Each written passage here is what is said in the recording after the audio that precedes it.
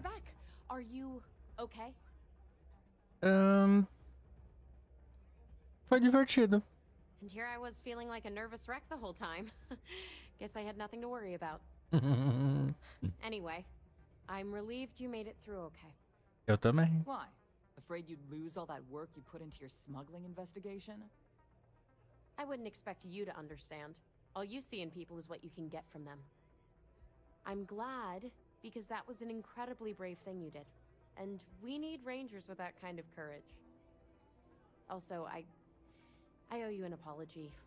I was pretty awful to you at first. Sério? Sorry about that. Sério? Ele está pedindo. Ele está pedindo desculpa. Mas eu sou educado, eu sou superior. Entendeu? Eu sou superior, eu sou elevado. Mas esquenta. You're right.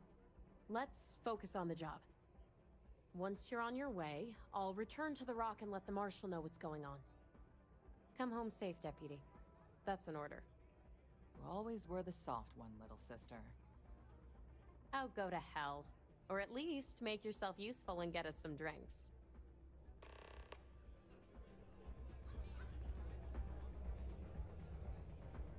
Mentira. Vou guardar remorso pra ela pelo resto da vida.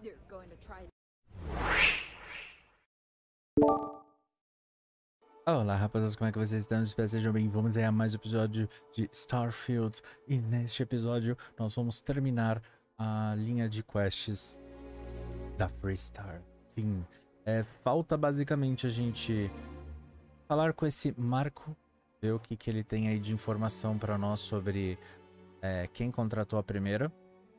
E também o próprio líder, né? O Paxton Hu. E a gente também vai ter que confrontar ele. Porque precisamos realmente saber quem foi que contratou a Primeira. E por que dessas fazendas. Por que expulsar o pessoal disso. Mas antes de mais nada, vamos ao nosso pequeno ritual padrão. Pega um de petisco, chama os amigos e bora se divertir. Mas deixa aquele joinha que aquece o coração. Se não for inscrito, já aproveita e se inscreve. Bora lá.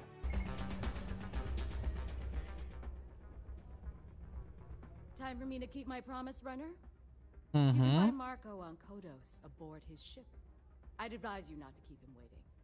He is not exactly patient. O que você disse sobre mim? Don't expect to catch him unprepared. He keeps a sizable force of mercenaries aboard his ship as bodyguards. O que mais pode dizer? He's intelligent, well-connected, and utterly ruthless. He's also a man of taste who appreciates the finer things. You'll find out soon enough what I mean. Vinho, queijo. Eu vendo pra Codes. Travel safely, runner. Should you ever crave the challenge of the mile again, it will be here, waiting for you. Não, obrigado. Obrigado, mas não. Tem coisa mais da hora pra fazer. Não que a via não tenha sido legal. Pelo contrário. É que eu não quero ficar me arriscando lá, porque aqueles bichos destroem munição. Sério? Agora eu quero ver onde é que eu vou arrumar minhas munição tudo de novo. Agora eu tô chateado.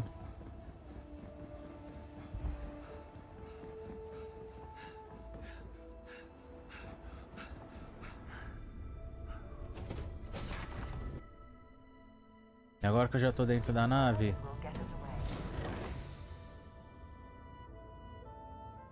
De novo? Competir? Não, obrigado. Dá pra você competir de novo. Se você quiser. Aliás, tem um monte de coisa.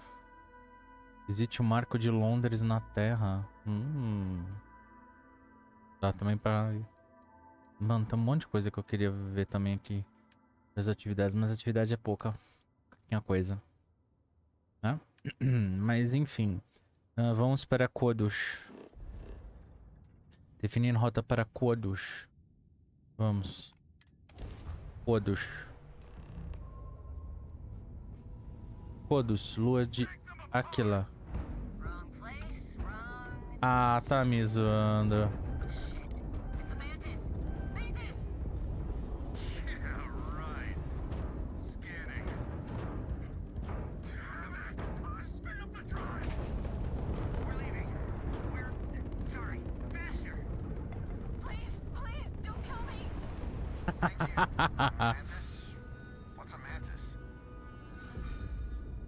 Esse evento, o pessoal tudo foge. Isso, me ataca mesmo, os trouxa. Suba a bordo da nave. Tá bom, fortuna. Vamos para a fortuna.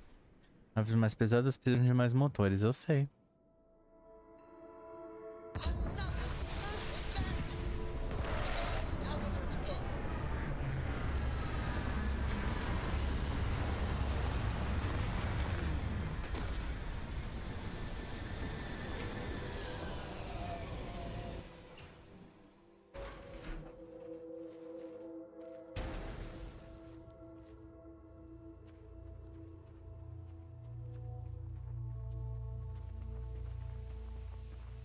Ele está nos esperando lá.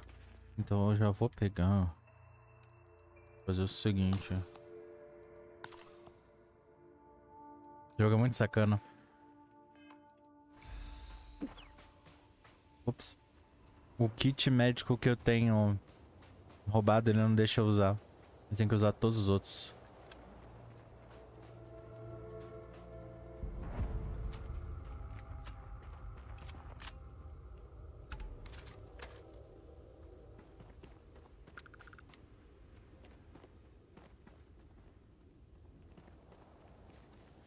Caramba. Agora tá que bonito.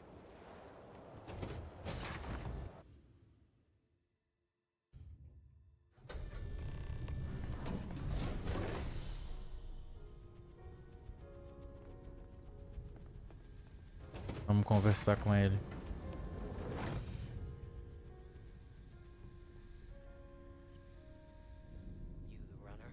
Caraca. Quanta planta? Well, one thing's certain. Graziani certainly isn't afraid to flaunt his wealth. Caramba, é muita planta. Você sabe que eu vou tirar foto. Eu tiro foto mesmo.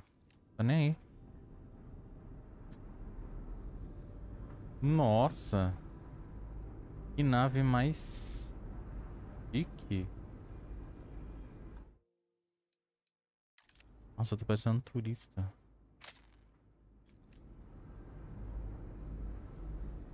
Ah, não é todo dia que a gente vê uma nave dessa. Olha isso. Mano, isso é uma nave. Uma nave espacial. Tem leões. Tem passarinhos. Some of these pieces on display are incredible. They belong in a museum. Museu é pouco. Eu tô com roupa de intimidação, instigação, persuasão. Pra aumentar um pouquinho. Aumenta um pouquinho, mas já é alguma coisa já. A gente começou a ficar melhor em persuasão. Persuasão é um pouquinho difícil aqui nesse jogo.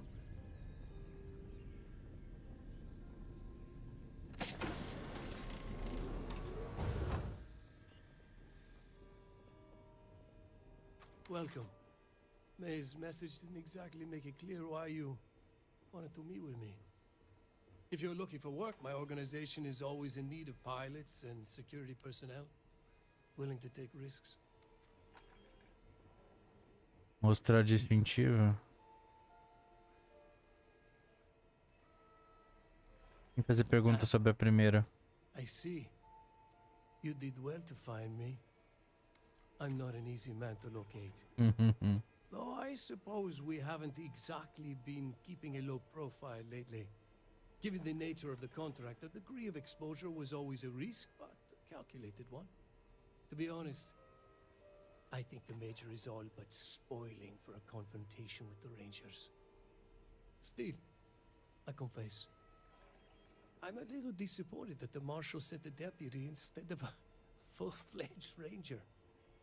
I'm willing to bet this deputy can handle whatever you intend to throw in our path. Isso mesmo. And who might you be? Sarah. Sarah Moore. Não fala seu nome It's a completo. pleasure to welcome you aboard, Sarah. It's clear you are a woman of refinement as well as beauty. How about we skip the compliments and move things along, shall we?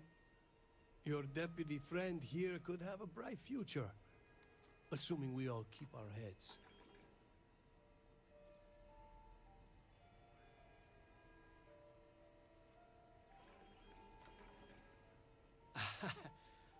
I'm not sure you are grasping the situation here, Deputy.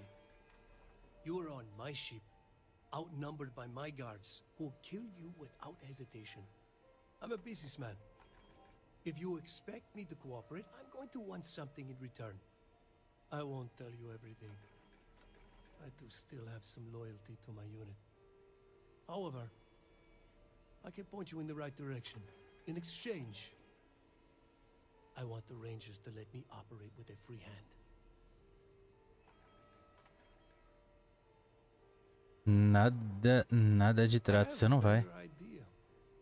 Instead, I tell you something you don't want to know, but you should. The Council of Governors is a group of greedy and corrupt liars who are using you and the other Rangers to protect their own interests. Do you really think they give a damn about the people of the Freestar Collective?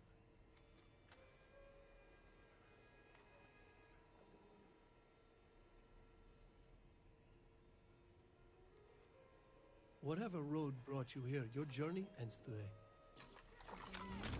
Tá bom.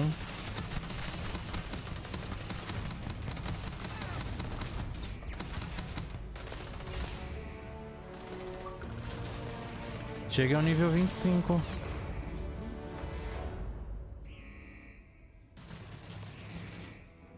O negócio é o seguinte, tem grana aqui, então dá licença. Licença. Obrigado. O negócio vai ser o seguinte. Temos cofre. Cabemos. Cabemos cofre.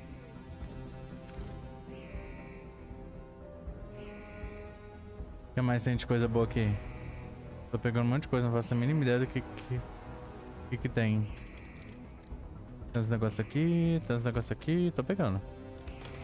Querem saber? O que é isso aqui? Computador remoto da torreta. Desativar a torreta. Torretas desativadas.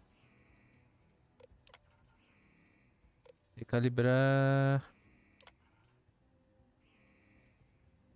Proteger o usuário atual. Ativar torretas.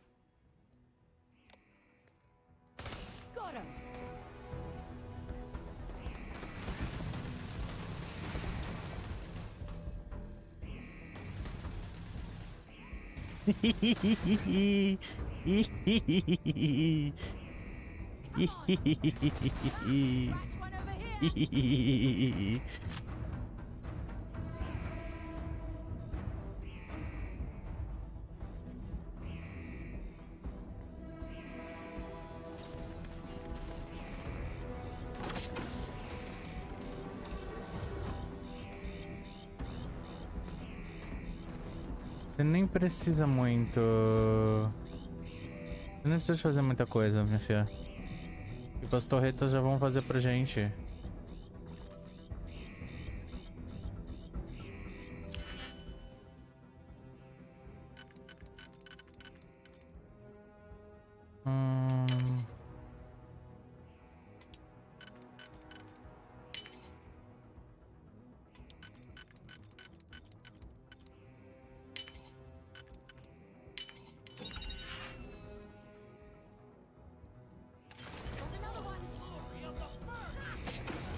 As torretas estão me defendendo lá. E eu só tô aqui aproveitando e pegando as coisas.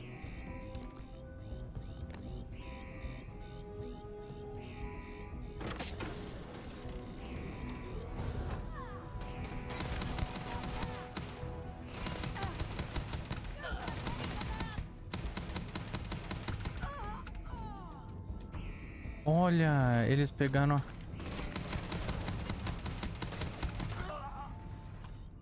Isso mesmo. Damn it. Totally lost them. Quem foi?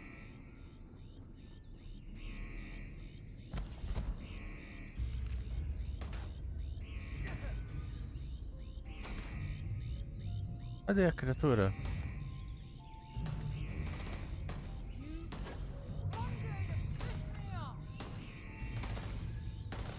Ali.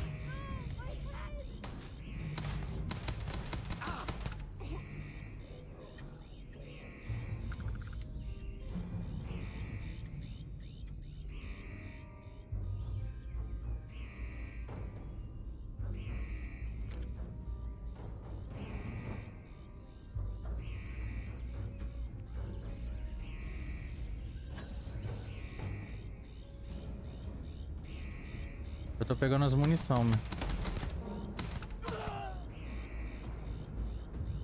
Ah, vou pegar isso aqui porque a gente vende.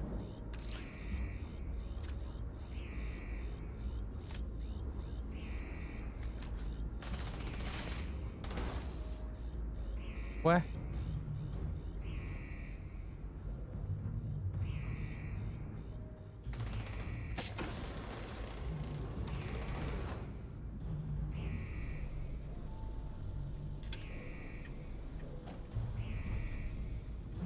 Não.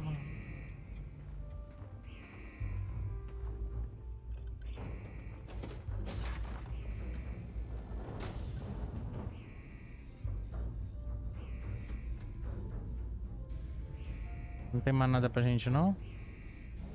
Pô, podia ter uma coisinha aqui, assim.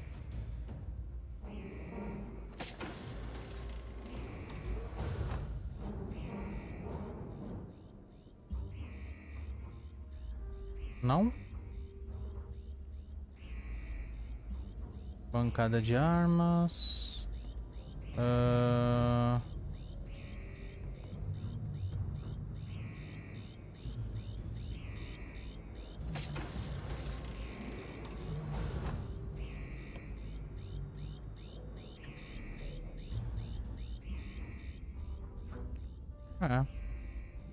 Eu acho que já foi esse. Ah, peguei bastante coisa que deu pra pegar. Vou pegar isso aqui pra vender.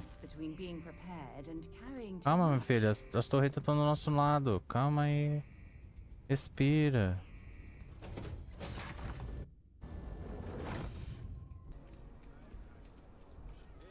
Eu preciso também ficar atento quando que vai ser o enterro do outro. Ô, minha filha, você pode...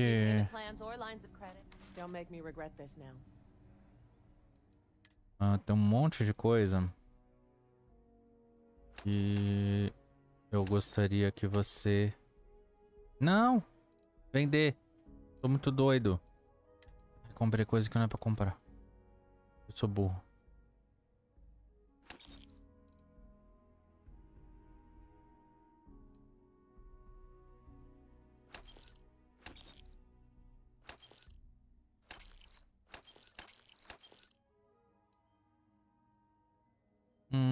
Não.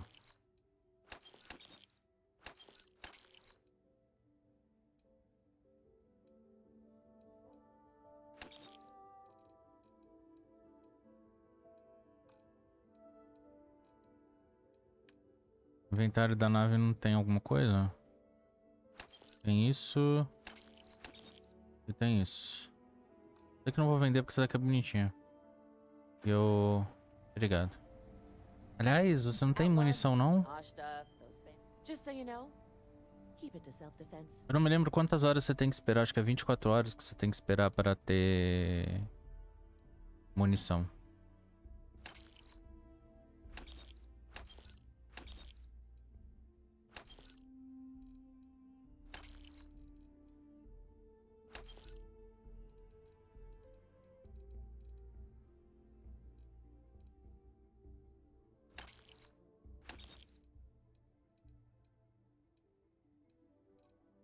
E aí eu sempre pego e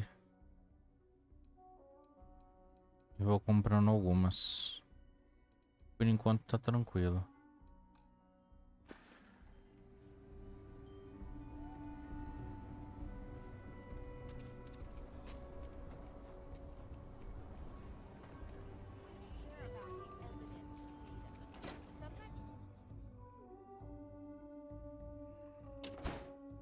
É porque munição não tem peso, entendeu? Como munição não tem peso, você pode carregar o que você quiser de munição. Então geralmente eu vendo tudo que eu encontro pra comprar munição. E aí eu compro munição de tudo, porque eu nunca sei as armas que eu vou pegar e as armas que precisa.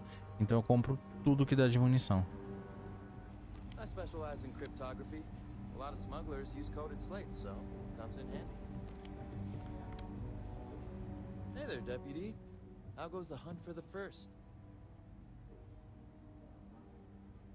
Indo bem por enquanto. Good. If you ask me, I don't think they stand a chance. You're like an Ashta creeping silently through the high grass, waiting for your chance to pounce, and then boom! Down they'll go. So, did you get any more of those encrypted slates? Because, let me tell you, I am so close. Fique à vontade que tenho mais um. Daddy, you sweet little piece of technology. You go stalk your prey and leave the rest to me, deputy.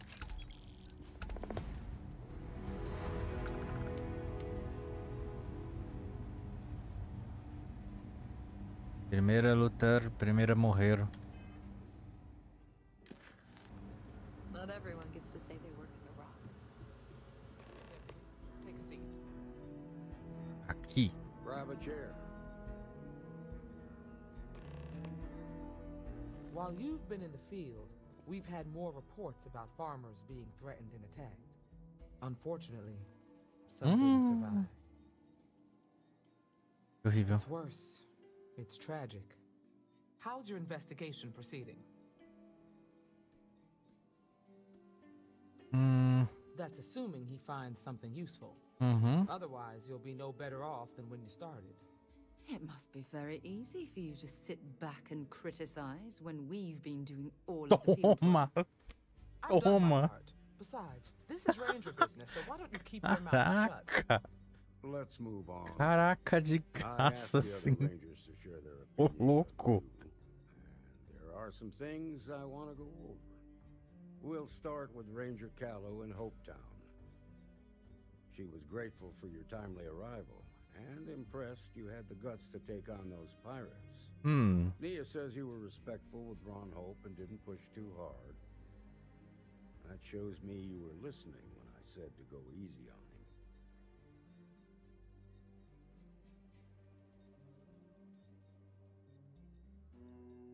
him. Causar treta com o conselho não vai ajudar ninguém. Respeito ele que ele conquistou. Causar treta com o conselho não vai ajudar ninguém.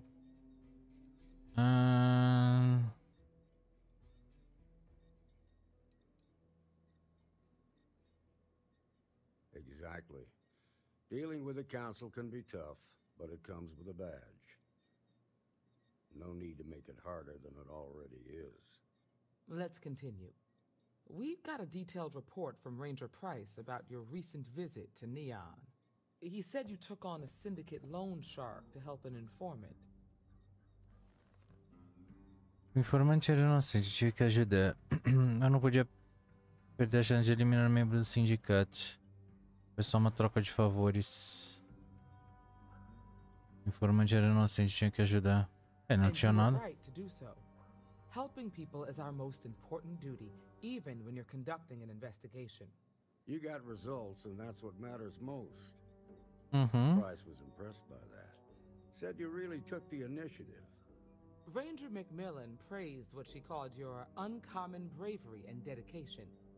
She said you took on the Red Mile so you could get a meeting with Marco Graziani. Tem gente sofrendo, não podia não fazer nada.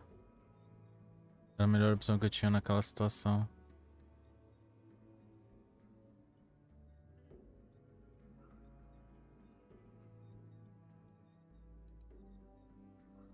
Vamos na primeira. Sounds like you're starting to understand what it means to be a Freestar Ranger. So what happened with Marco? I doubt he gave you that slate out of the kindness of his heart. Eu tentei convencer ele, mas ele não veio de boas. Tive que recorrer à violência. Então já sabe. Um grande prazer com a cuida dele. Tentei convencer ele, mas ele não veio de boa.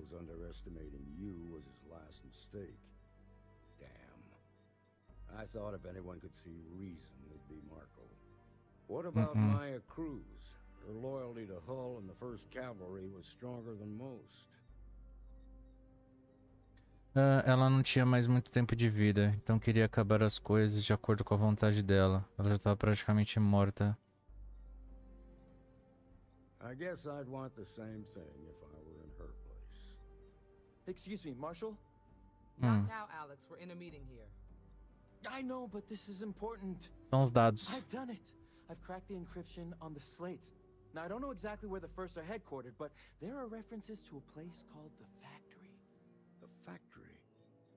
That was our nickname for the main facility where the mechs were manufactured.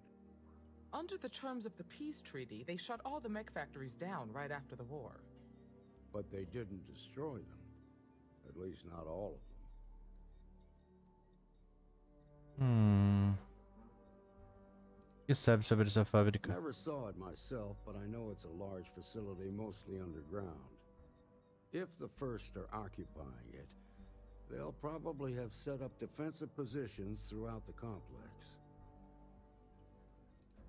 Vou dar uma olhadinha. The facility was on Arcturus too. It could be a dead end, but if it's not, then you'd better be ready for a fight. If you have questions before you head out, ask the Marshal. Tem mais alguma coisa?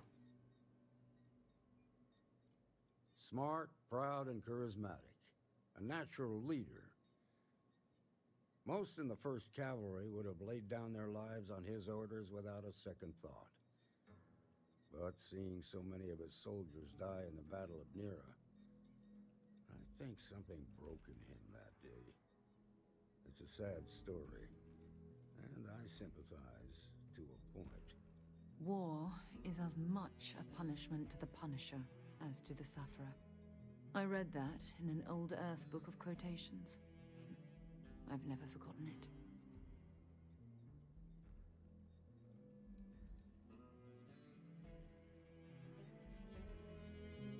Bem, vamos indo?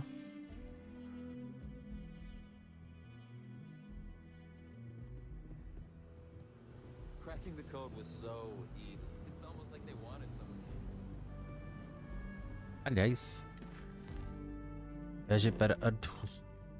Vamos fazer uma dobra.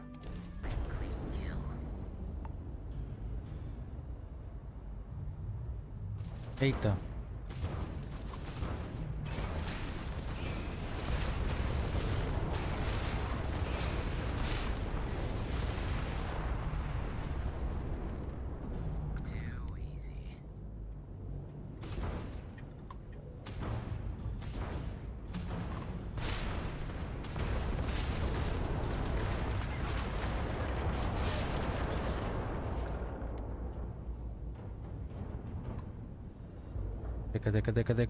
Cadê?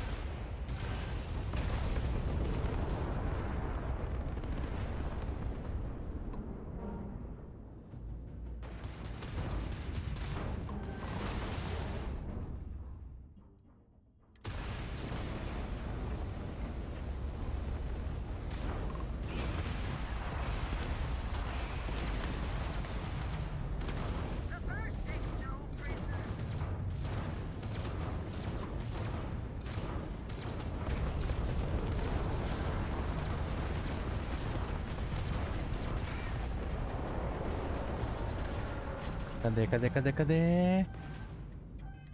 Ai. Pera aí, volta.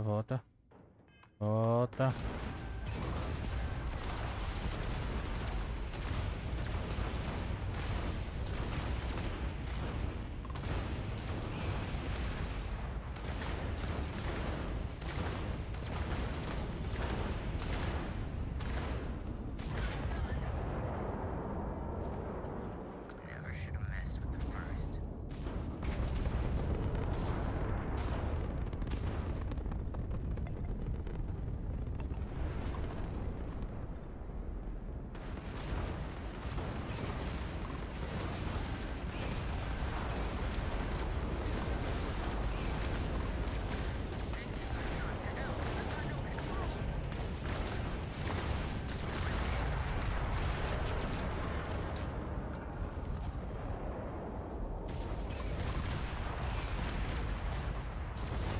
É, vocês estão protegendo bem, hein? Só que não. É que eu tô sem escudo.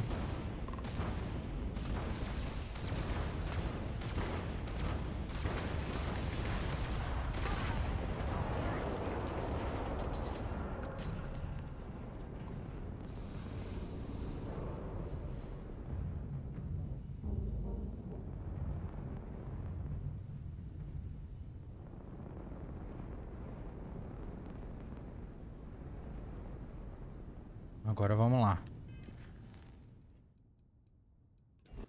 Chegamos.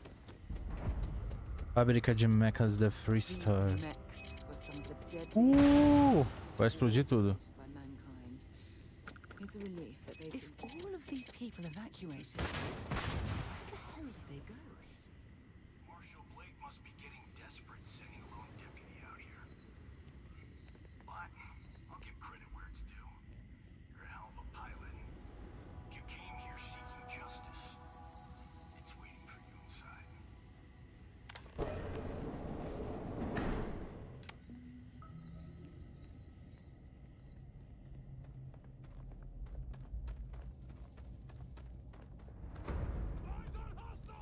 Simples assim.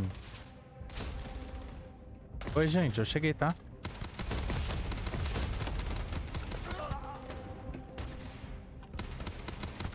Não sei se vocês perceberam.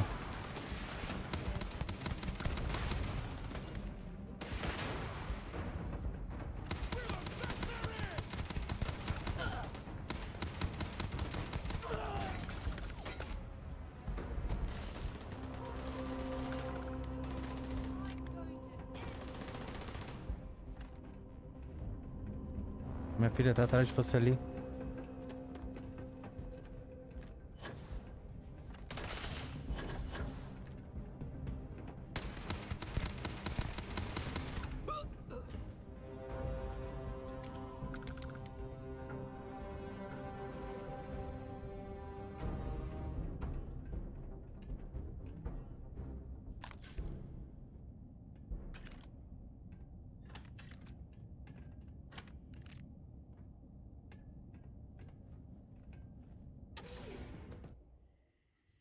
Pronto.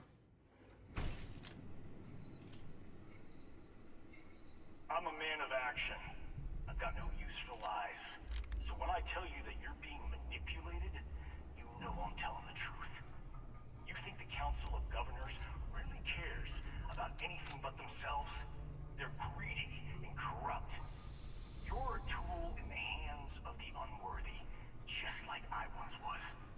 Pior que eu acredito. I followed orders and I led men and women to their deaths. I'll carry the stain of that dishonor to my grave. Pior que eu acredito. Porque eu tô achando que quem tá por trás disso é um dos do conselho. We don't stock up on junk.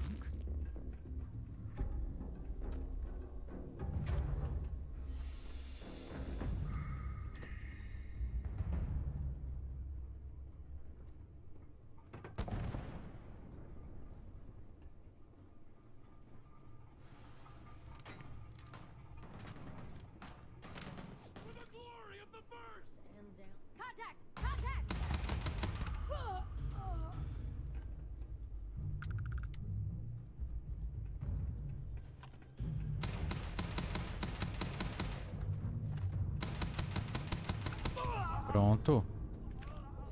Tá bom. Tá ótimo.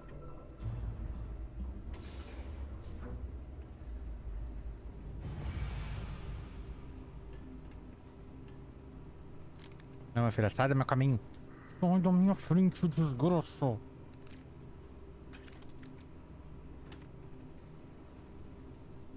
Caramba.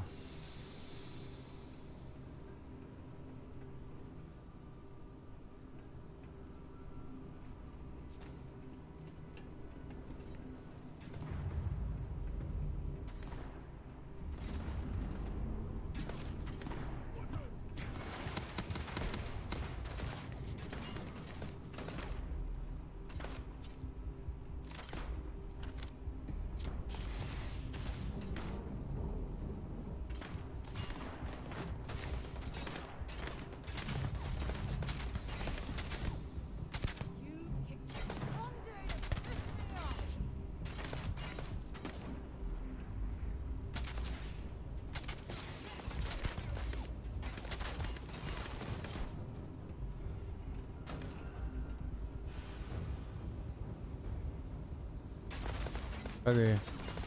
Opa! Falta você.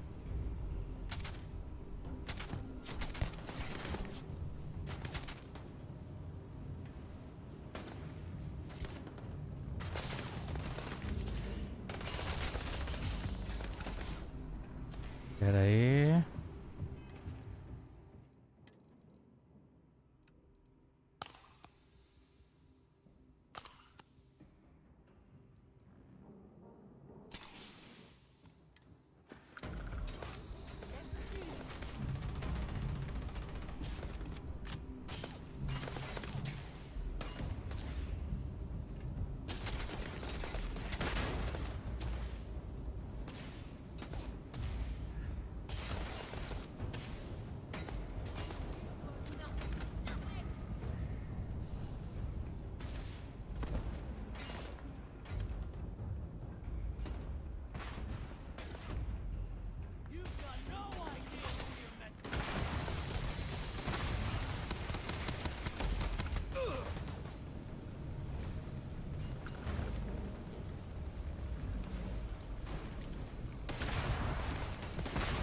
Opa.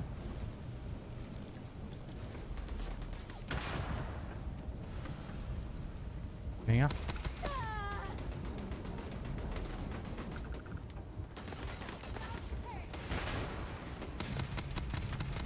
Pronto.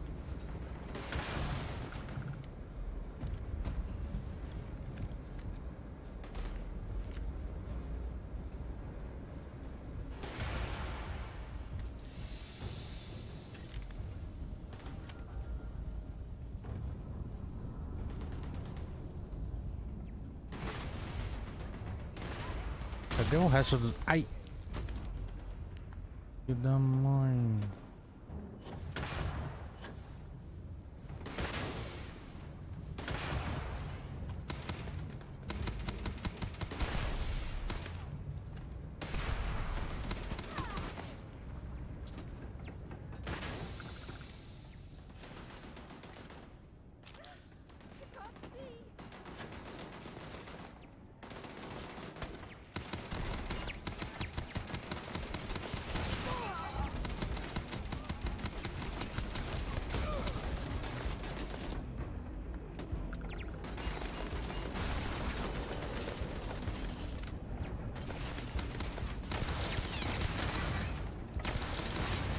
Pronto.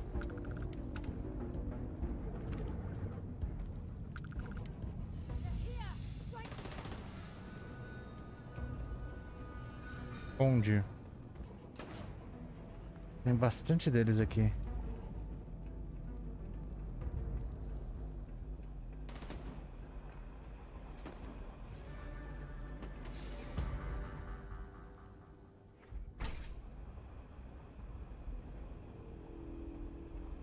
First Cavalry was the greatest fighting force the Freestar Collective has ever seen.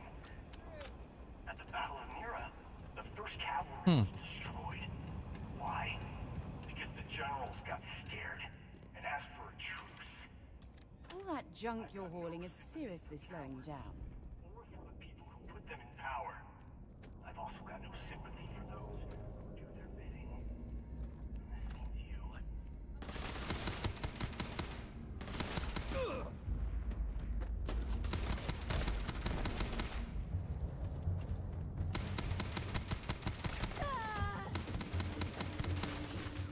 Caramba.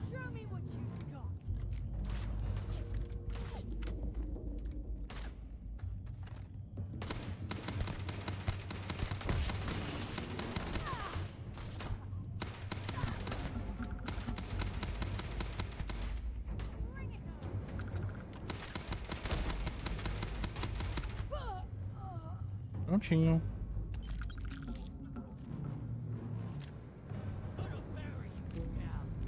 Opa, de hack.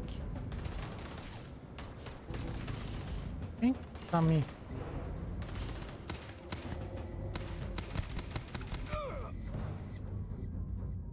Calibre.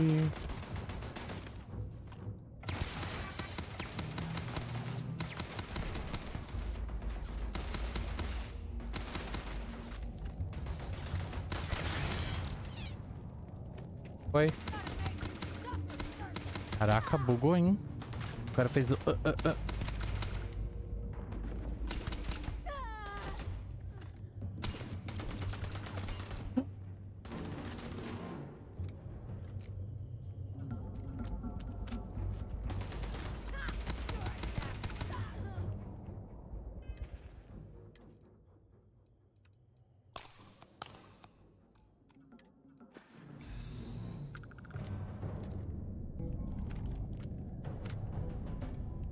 Cadê outra criatura aqui? Calibre 27, calibre 50. Eu jurava que tinha alguém aqui que eu não peguei coisa. Eu peguei de você? Peguei de você. Aqui. Não, você eu peguei. Ué.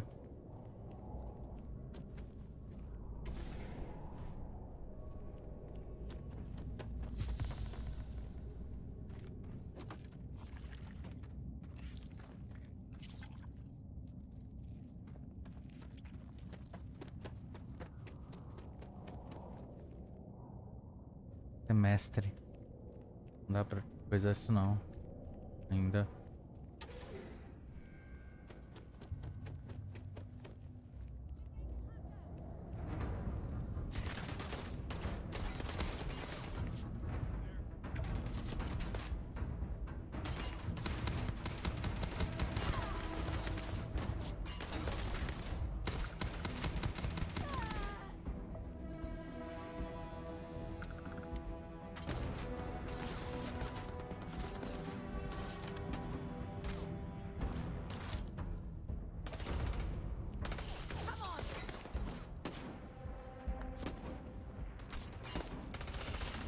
Pô, aí você me ferra, né?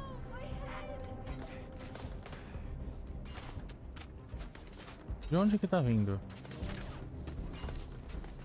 Tá na frente? Então vamos.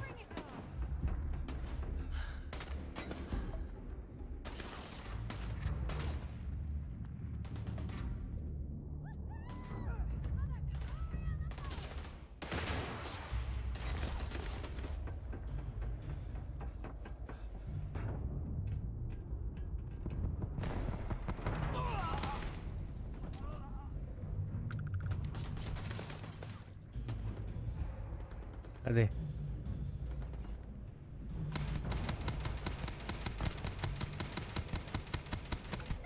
Pronto.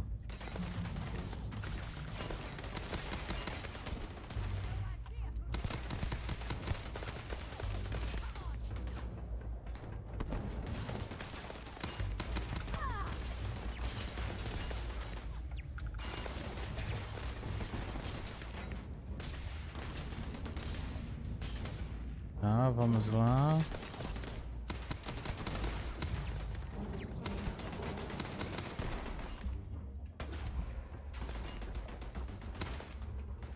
Caraca, tem muita gente.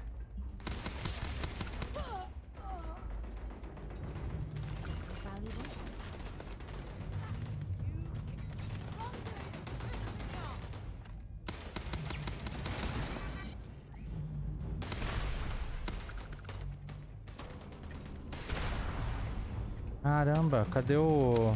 É você que tá atacando a... É você. É você. É esse cara que tá atacando as bombas.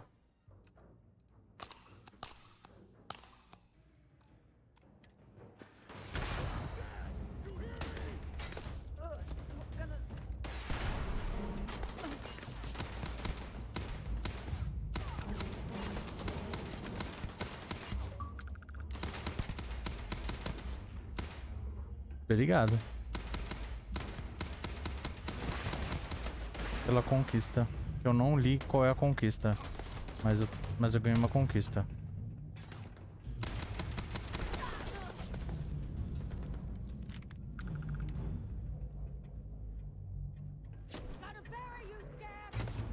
Cadê essa bodega?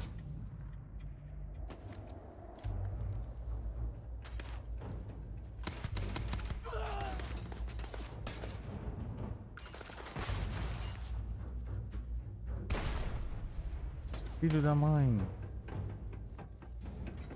Ó, já deu uma diminuída já. Já deu uma bela diminuída.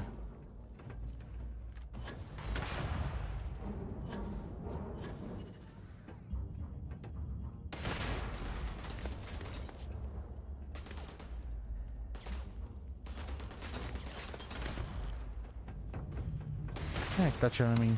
Ah, é você que é o das bombinhas, né?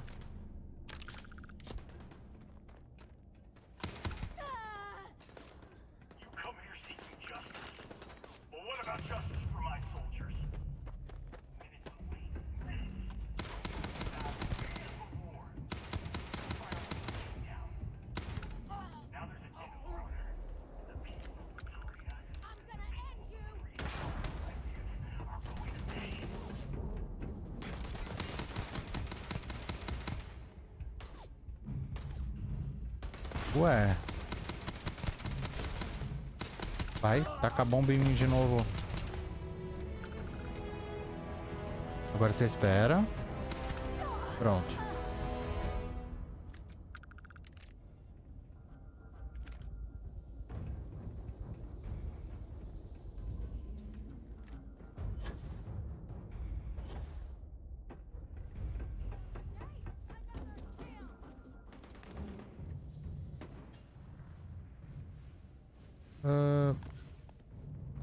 Ok.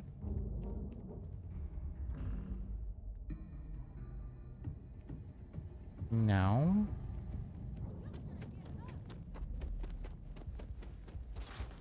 Tem mais alguém aqui. Ah, você, né? Oi? Tchau.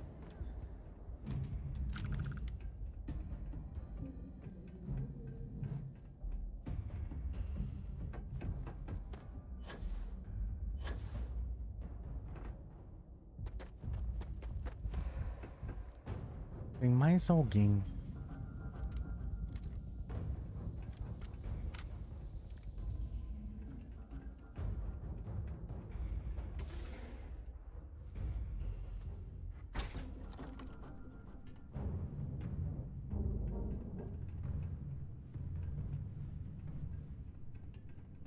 I can't believe the scope of the operation the FC was running here.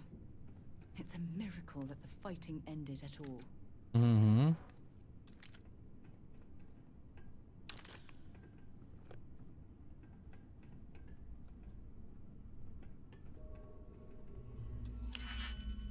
Não.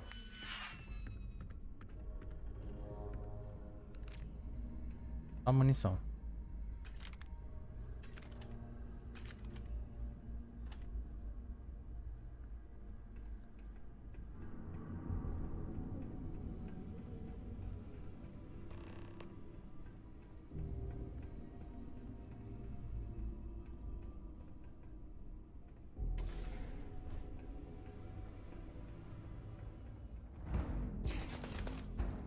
Começou de novo.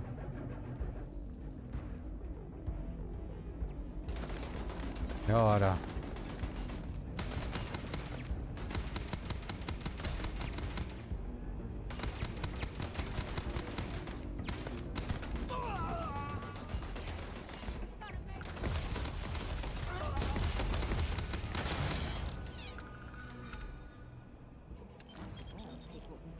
Mais crédito. Munição. Caraca, tem gente pra caramba.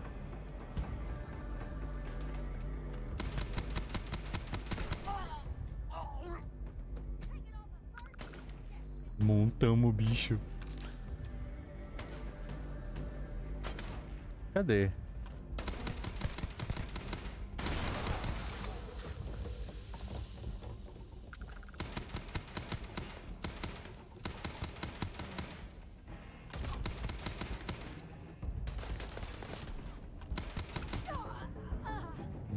Pra onde foi parar a arma? Sei lá. Nossa, estão pegando muita munição de 11.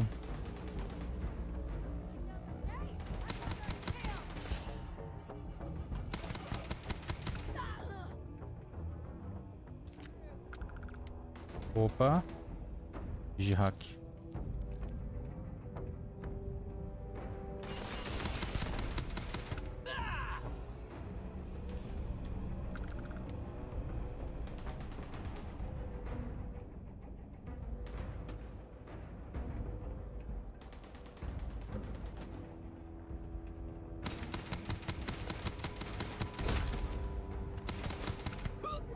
Você vai me dar um chute. É isso.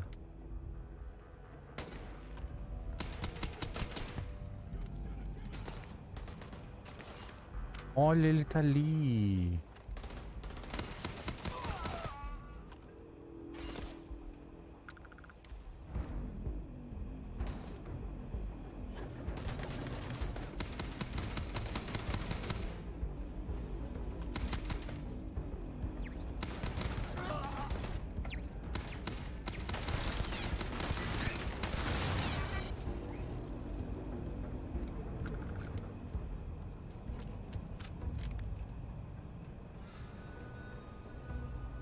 Cadê ele?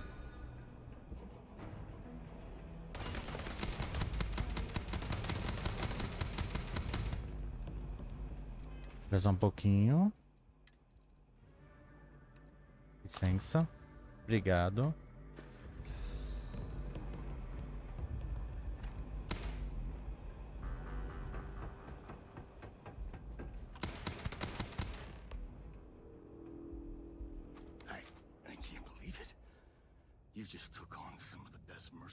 Alguns.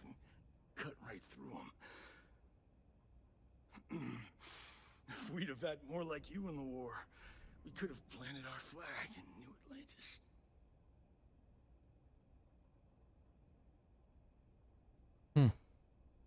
Faz um tempo que a guerra acabou.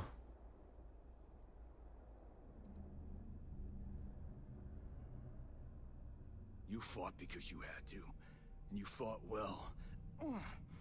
Don't apologize for that. More importantly, you survived.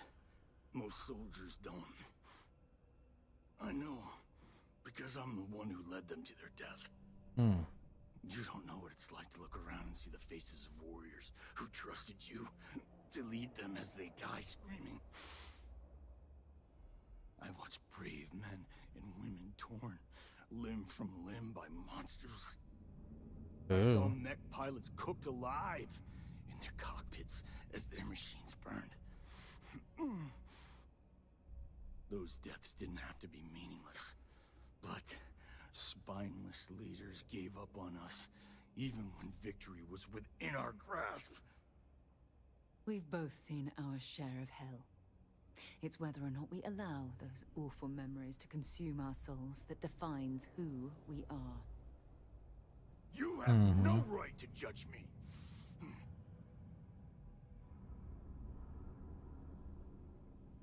You really want to know? Because you might not like the answer. Last chance, deputy.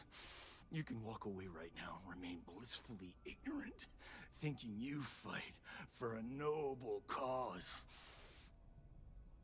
But if you still want the truth, I'll shatter that illusion for you right now.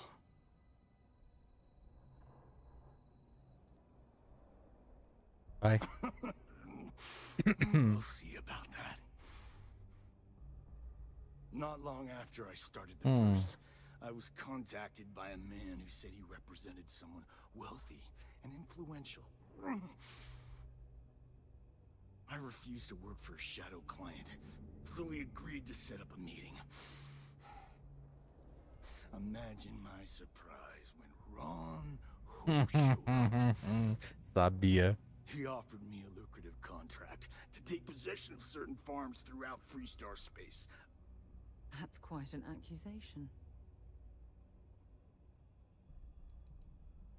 To keep the Rangers off the scent, Hope wanted to hit a lot of places quickly and finish whatever he was doing before word spread.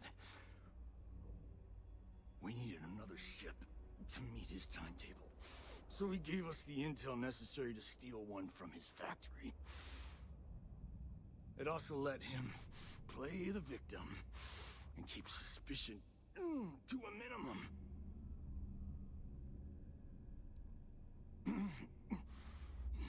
All I know is that after we cleared the place out, Hope was sending in some kind of machinery.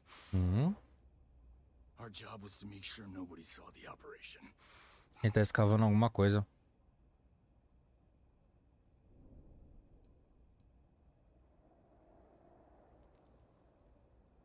Sure I did. The money was good, but the payback was the real reward. If I could avenge my men, make some credits, and eventually expose a member of the council, well, that, my friend, is my definition of justice.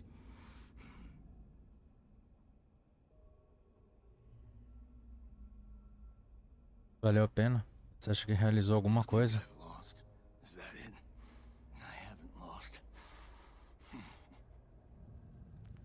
You go find Ron Hope and tell him what I've told you. Then you can deal out whatever justice you see fit. You do your job, and I get one last piece of vengeance against the council. If what he says is true, then there's no question Ron Hope has to answer for what he's done.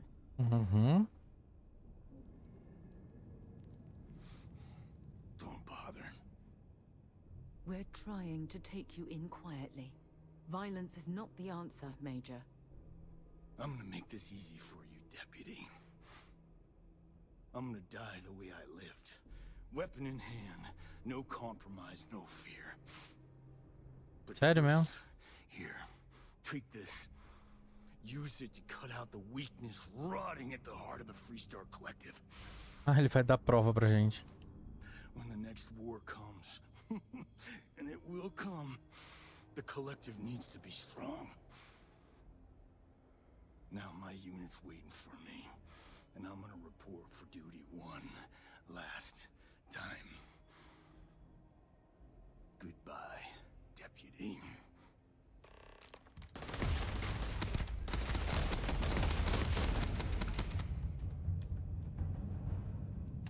You're carrying too many odds and ends. Chave da saída.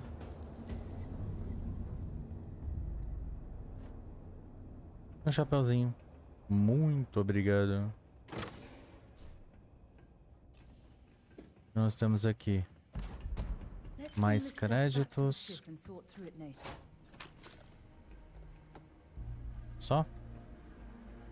Só. Bora. Eu sabia que era o... Eu não sabia que era ele, mas sabia que era um dos membros do conselho.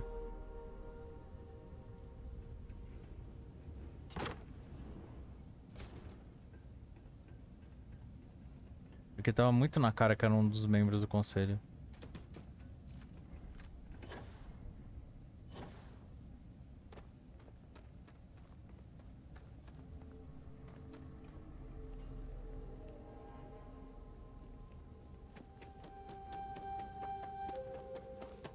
Agora a gente vai ter que ir até a nave. Excuse me. Ron Hope's the best thing that's... I remember meeting Ron Hope once. Idealistic and perhaps a bit of a dreamer. but you have to admire what he's accomplished. Uhum. É, só que agora a gente vai vir aqui para confrontá-lo. Temos as provas.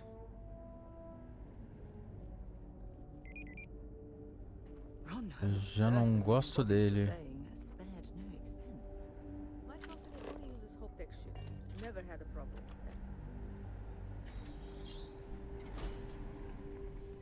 Eu já não gosto muito dele. Então isso vai deixar as coisas mais fáceis ainda. Caraca, pra onde que ele veio?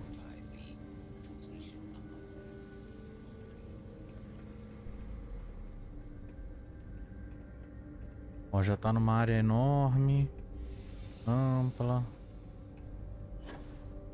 That's very generous, Mr. Hope. It's well earned, Birgit.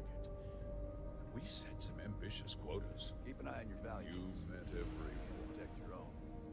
Well, I won't pretend it was easy, but everyone pulled together and we got it done. I'll let you share the good news whenever and however you like. Thanks. I appreciate that. Those jackasses on line A are gonna be the death of me.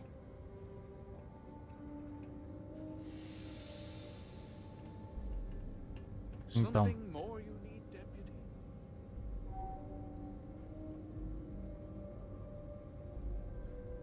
Você fale. Well, I've just received a report from the Marshal about your progress. He said you had a promising lead on the mercenaries who stole my ship.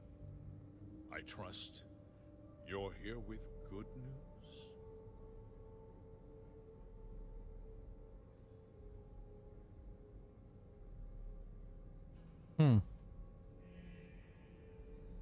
Pra você não são boas notícias, não.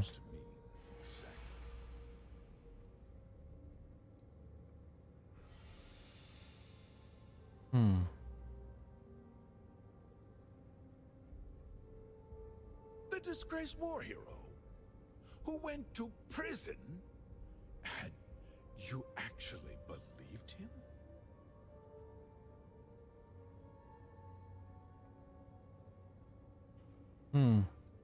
Tu guardou suas instruções para usar de prova contra você.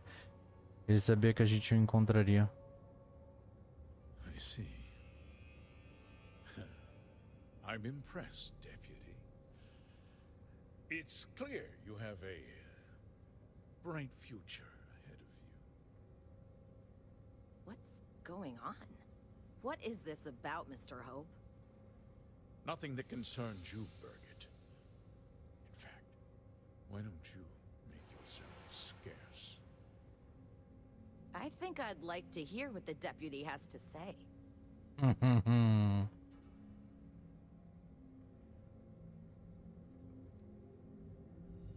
Just hear me out, and you'll see.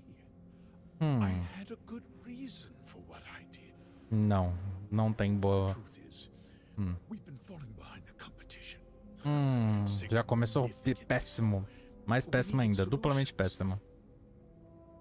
A few years ago, I began to diversify. We started to research chemicals, fuel, those sort of things. We developed an experimental fertilizer. And it failed utterly. It wiped out entire crops. I was prepared to write the whole thing off when we made a discovery that changed everything. Turns out, our fertilizer was transforming the soil, bolstering its mineral content tenfold. Então você enganou os agricultores para transformar o solo. It's expensive, and so is the cost of raw materials. My mineral-enriching fertilizer solves several problems at once. The farmers provide free manual labor, and once the land is ready, we move in to extract and process the soil. Filho da So those puta. farmers poisoned themselves, and you ended up reaping profits. How can you even live with yourself? It's nothing personal.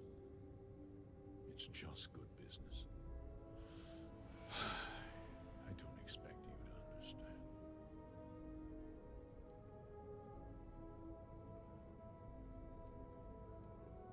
Você destruiu vidas por dinheiro. Look, I'll level with you. We're falling behind Dane-se. competition. The hardworking people of this town depend on me for their livelihoods, and I won't let them down. Cutting my costs means saving their jobs. I can't believe what I'm hearing. How could you do something so awful to innocent people, to families? Not another word out of you, Birgit. I can take your job and more. Ah, mas não mesmo. Depois disso daqui, não mesmo. In any case, I suppose the gig is up. I give you my word that I'll call off the operation and return the land to its rightful owners.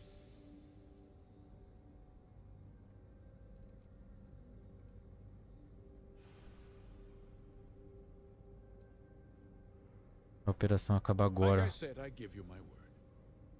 Besides, the work was just about done. With that resolved, let's talk about you. As a member of Ah, você não vai fazer isso, né?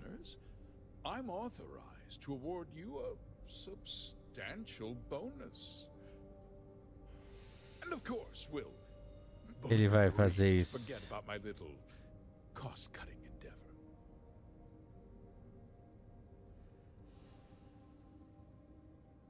Vai se entregar para as autoridades e eu vou contar tudo para o delegado, isso sim. 20 mil de crédito.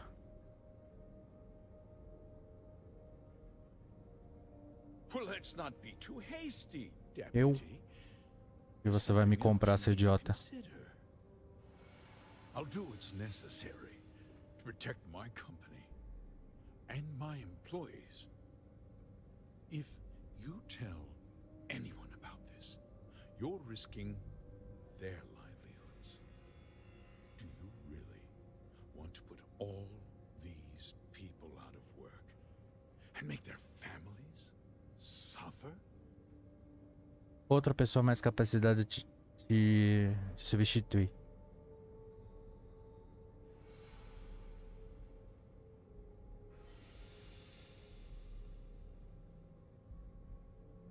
Justice can be complicated, Deputy.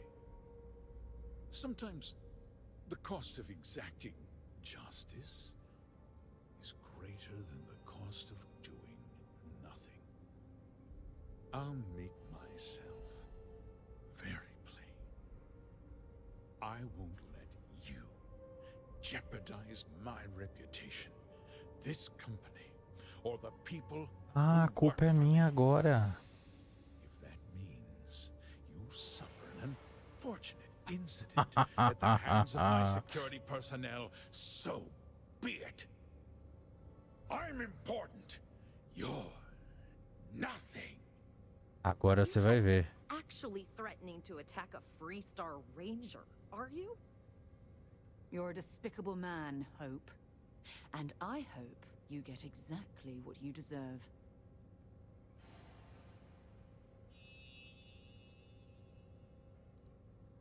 Se não vier comigo por bem, vou ter que usar força. Subornos e ameaças não funcionam comigo.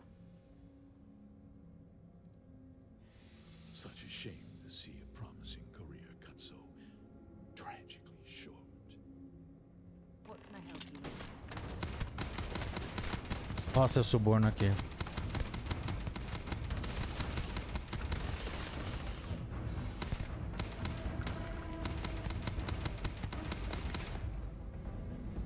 Não.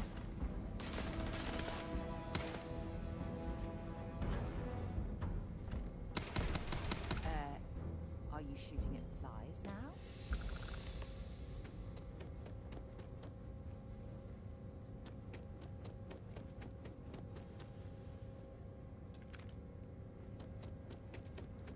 This is an active industries.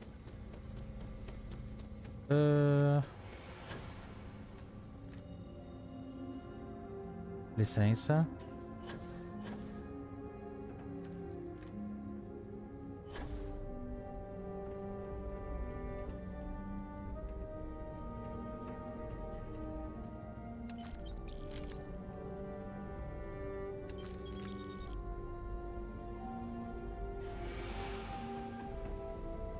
Você tem crédito? Obrigado. Cadê a mulherzinha?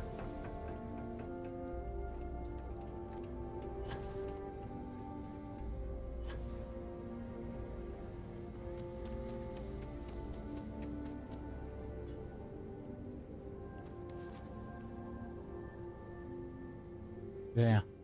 He tried to have you killed. E você também. Mr. Hope always seemed like such a good person. But everything he said about the farmers and hiring those mercenaries, it was so awful.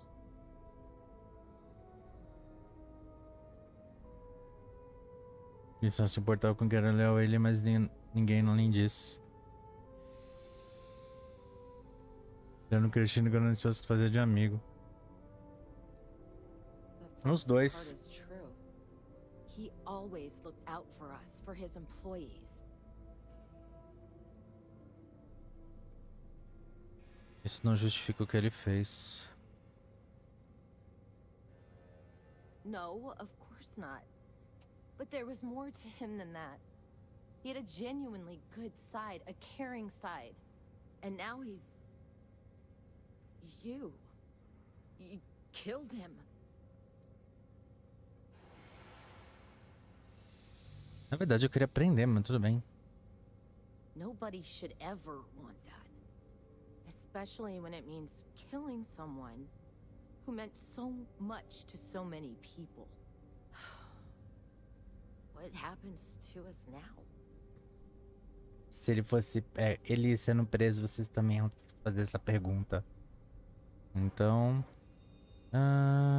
deve ter alguém logo abaixo dele na hierarquia. That would be... Elana Nwankwo. She seems pretty capable. Maybe we'll be okay after all. Uhum. Vai pra mão de alguém. We'll have to figure things out. Find a path forward. There might be some difficult days ahead, but I wish you good luck.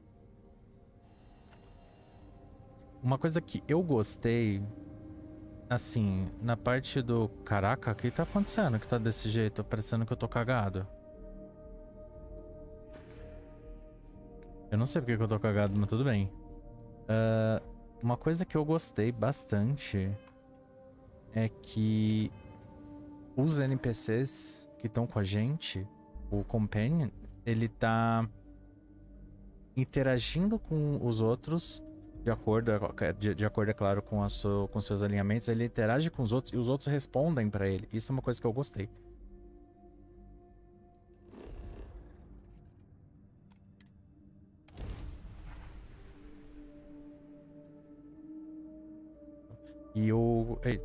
Porque mostra que ele realmente tá lá. As pessoas estão vendo que ele tá lá, então ele tá interagindo, ele tá mais vivo. Isso que eu gostei. Embora o diálogo me incomoda um pouco ficar só na cara da pessoa assim. Tipo, não é uma coisa muito dinâmica. Laredo? Pra dar uma olhadinha? Podemos ir. Mano, o que tá acontecendo? Que o negócio... Como fala?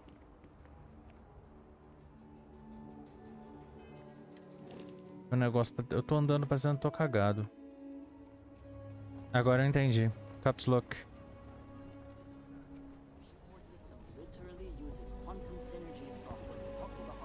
É porque assim... A gente... Como fala? A gente dá aquela sprint, aquela corridinha. Assim é o jeito de correr. E assim é o jeito de andar. Que é lento pra caramba. Só que como eu tava sempre correndo...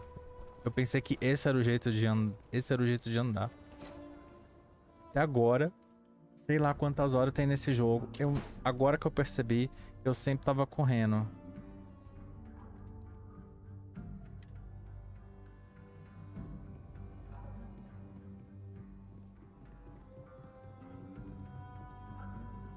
Como assim?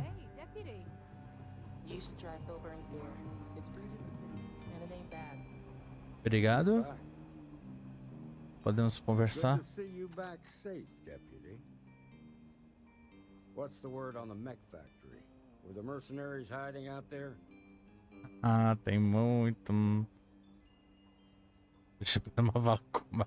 Meu Deus, corrou. Era o esconderijo deles. Já acertou bem na música, era a base deles. I take it that they weren't too much trouble for you, given that Não. Did you find out why the first was taking over farms? Uhum.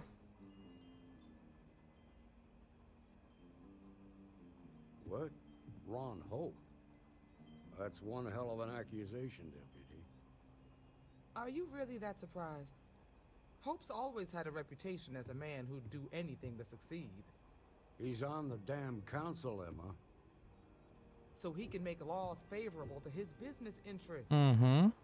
Sure, he's known to look after his people, but do you really think he gives a damn about some farmers on Montara Luna? Did Hope explain his motives at all? Ele forneceu um fertilizante experimental para a fazenda, estimulou com o conteúdo mineral do solo, mas matou as plantações. That has a familiar ring to it. I recall hearing about some Hope Tech initiative to help farmers. At the time, I just figured it was a PR stunt. Seems a little more sinister now. Mm-hmm. Please, tell me you've got some evidence to back up these extraordinary claims.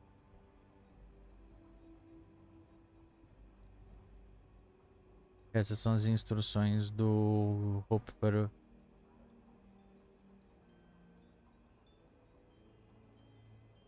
All right, let's see what you've got. Interesting. Yeah, this is pretty damning. Especially this last bit about destroying the slate. And you confronted Hope about this?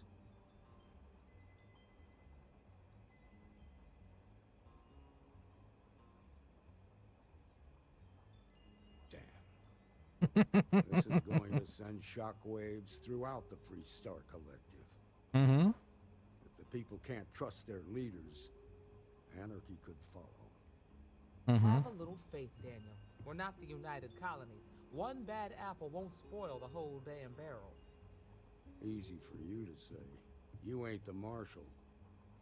Not yet, but you ain't gonna live forever, old man. Oh, louco! While we've got you here, there's one last piece of business to take care of. Caraca! Emma, would you please? With pleasure, Marshal. When you first joined us, I told you that you'd undergo an evaluation process. There's one thing left to do. A simple question. Do you feel ready to wear the badge of a full-fledged Freestar Ranger? Uma honra. Good. Duty and honor are the backbone of the Freestar Rangers. Marshal, I approve the deputy for advancement to the rank of Ranger. Thank you, Ranger Wilcox. In your time serving as a deputy, you've shown exceptional courage, fearless tenacity, and a high regard for the safety of our citizens. By the authority granted to me by the Council of Governors, I hereby promote you to the rank of Ranger. Here's your badge. Wear it with pride. But don't forget the solemn responsibility it represents. Thanks to my own personal biases against the Freestar Collective, I was skeptical when you originally accepted the appointment. But seeing you in this moment, I have to admit that I am bloody proud of you. Oh. Well done.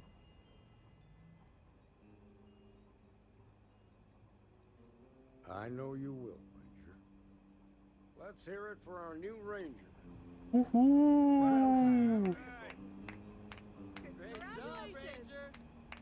Nossa, vocês podiam dar uma pausa assim... mais viva, né? Como integrante da patrulha Freestar, você recebeu sua própria espaçonave da classe Star Eagle, sem precisar pagar pelo registro. There's a huge difference between being prepared and carrying too much. conclua. Batida do martelo. A gente conseguiu. A gente conseguiu. Opa, opa, opa. Opa, opa, opa. Eu quero ver a minha nave nova. Será que ela é melhor? Será que ela é melhor? Traje de combate da patrulha adicionado. Justificante adicionado. Nossa, ganhei um monte de item.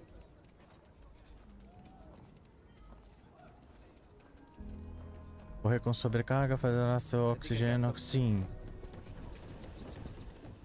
Dane-se meu oxigênio. Eu quero uma coisa. Quero ver minha nave. Itens novos. Capacete especial da patrulha. Nossa, que da hora. Bonitinho. Oh. Que coisa mais linda. Meu distintivo. Deixa eu ver. Justificante. É um fuzil. Caraca, que coisa linda.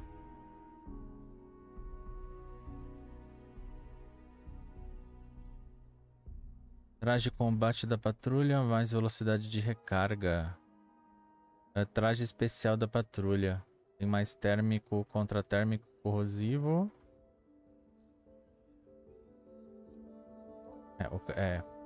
O capacete. Distintivo, o justificante, o traje da patrulha. Traje especial da patrulha. E tem a mochilinha. Nossa, essa mochilinha realmente parece um saco. É tipo uma bolsinha de lona. Pô, essa mochilinha é bonitinha.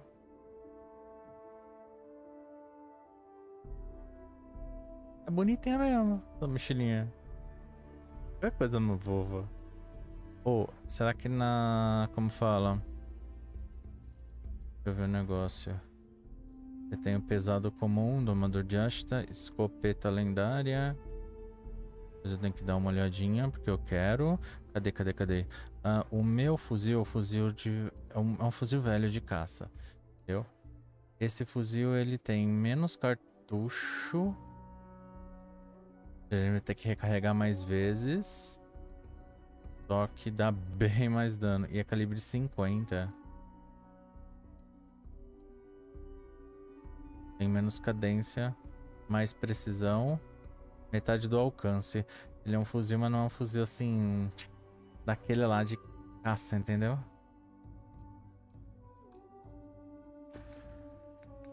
E... Cadê? Razor Lift, que é a nossa, que é a da Mans, que eu fiz um pescoção nela, coitada. Frontier, a nossa sapinha. Ainda tá aqui viva. Com uma corcunda de tartaruga. E agora Star Eagle. Que coisa mais linda. Ai meu Deus, que coisa mais linda. Pera. Ela tem mais carga que a coisa. Ela tem mais carga, dá pra 2.000 e pouco. Fuselagem dela é 948. Combustível é 140, beleza. Ela tem bem mais energia. A tripulação mais 5. Reator 29 contra 18. Alcance dela tá em 16.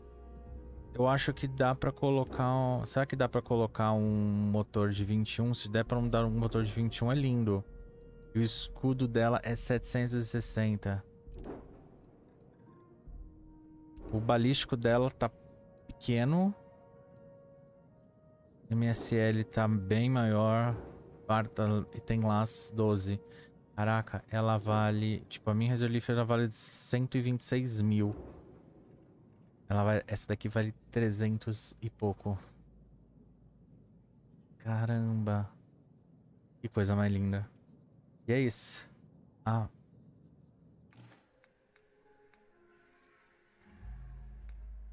Todas as missões Freestars já foram feitas. Primeira facção já fechadinha. Muito obrigado. Com Marco e Paxton eliminados e agora o Hope também eliminado, né? Porque ele tava por trás de tudo, não quis vir por bem. A gente não aceita o bom, porque é todo bonzinho. A gente tá jogando de bonzinho, né? Então... o Conselho tá com uma vaga, né? O Conselho está com uma vaga e inclusive a Hope Tech também está com uma vaga aberta. O RH que se vira, porque agora a gente conseguiu. Entramos pra Patrulha Freestar como membros interinos e completamos as missões desta facção com recompensas maravilhosas, porque essa nave é linda pra caramba. Mas eu ainda preciso ver se dá pra botar um motor de dobra de 21 ou 22. Mas isso tudo vai ficar no próximo episódio. Eu espero vocês lá. Então, se gostaram, deixa aquele joinha que é só clicar, coloca um comentário falando o que você achou, compartilha com os amigos, que é muito importante. E se não for inscrito no canal, já aproveita e se inscreve, ativa o sininho para receber a notificação dos próximos vídeos. Muito obrigado e até o próximo.